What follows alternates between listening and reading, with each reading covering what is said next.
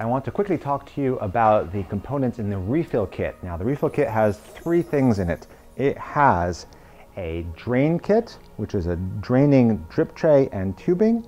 It has a catering kit, which is for getting water out of a water tank. And it has a plumbing kit, which is for getting water from house water. I'll quickly explain how each of these works. Now, this is just a replacement drip tray. It goes on your espresso machine just like the normal drip tray, only this one has a hole with a slight curve to it. There is a tube, which we will send to you. It is 3 meters long, and the way this works is the tube fits over the end here, and once it's on there nice and tight. We also include a cable tie. If you're really paranoid, you can put a cable tie around that, and that's really going to cinch it down, but it's really optional. On the draining drip tray, you have an option to use this bendy tube.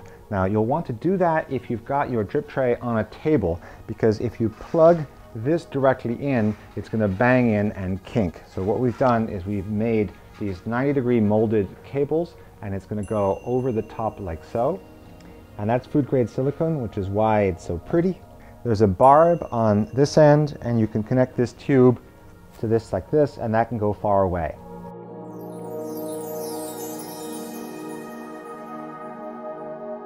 However, if you've got a hole in your countertop, or there's another way that you can have the tube go straight out, that will work better, because there is a slight worry with this that coffee sediment could get caught in here or here. So the best solution is to have it drain straight down, and that will plug straight in like that. If you can't do that, then plug this in the back there and get your dirty water to go out the back. Next, there's the catering kit, and the way the catering kit works is there is an Ethernet cable which plugs into here, and the other end plugs into the back of the espresso machine. This is an on-off switch. Down is off, up is on. You'll want to leave it off when you plug it in. And then on this end, you've got two tubes. The small tube goes to the back of the espresso machine. The big tube goes to your water tank. And here you can see we've given you all sorts of different wires. There's your Ethernet cable. There's the small tube, which goes from here to the espresso machine, and the big tube goes to your water tank. Now, you only need this if you're going to be using store-bought water or some sort of other non-pressurized water, because there's a pump inside here which is going to suck water out of that source. It'll suck water up to 3 meters in height difference, so you can put your water wherever it's convenient. Next is the plumbing kit. Now, this is for people who have a reverse osmosis system or other kinds of filtration systems that cause pressurized water to come at your espresso machine. This comes with a different set of tubing. It has this thin tubing, which generally is called RO tubing because it comes from an RO machine. An Ethernet cable, again, which will plug into the back. An on-off switch here. The small cable, which you can see here, is going to go to your espresso machine. And we give you a cable like so, which is going to screw on to the back here.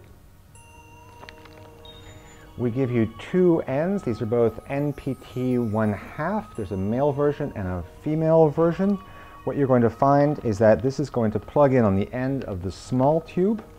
And once you've done that, you're going to take this little blue piece of plastic and you're going to squeeze it around so that the tube that's already in there stays shut. But when you put this tube into here, you can't have this blue piece on, otherwise it will not go in. So make sure this is not on, put the tube in, and then clip that, and it shouldn't leak. We've given you both a male and a female version because we've seen both kinds all over the world. If you have any questions or you have a different kind of connector, please talk to us. Now, you will also find that we have given you a particle filter with a little rubber O-ring. And the way this works is that you're going to put that particle filter here, like so, and then this tube is going to fit over the top of that. Now, you might be able to just hand tighten it and not have any leaks, or you might want to use a wrench. It's up to you.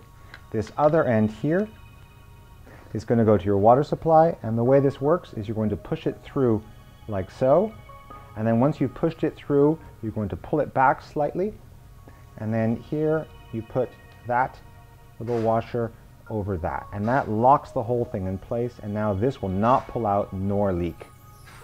If you need to take that tube out, you're going to need to take this little blue thing off, and then you can pull the whole thing out. If you do experience a leak here, it's very unlikely, but if you have very high pressure water, we've given you a secondary gasket. The gasket has this little particle filter on it. Now you don't need this particle filter because we've given you one already, but you're going to put it inside here like so. And we found with some very high pressure water systems, closing this up and then tightening it really hard does cure any leakage problems. You may have noticed that there's this strange bracket here. The idea is you can put 2 screws in and hang this on a wall, or you can tuck this behind your espresso machine on the back there and the feet will rest.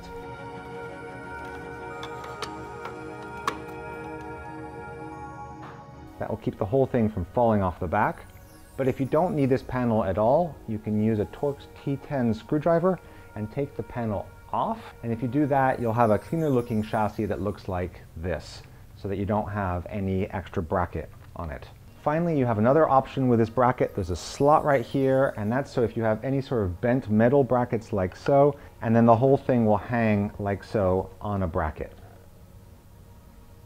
Once again, the drain kit, which is the drip tray with a hole and tubing, the catering kit, which gets water out of a water tank, and the plumbing kit, which lets you take water from a pressurized water source. I hope this was really useful to you, and if you have any questions, please don't hesitate to ask, and I'll see what I can do to help.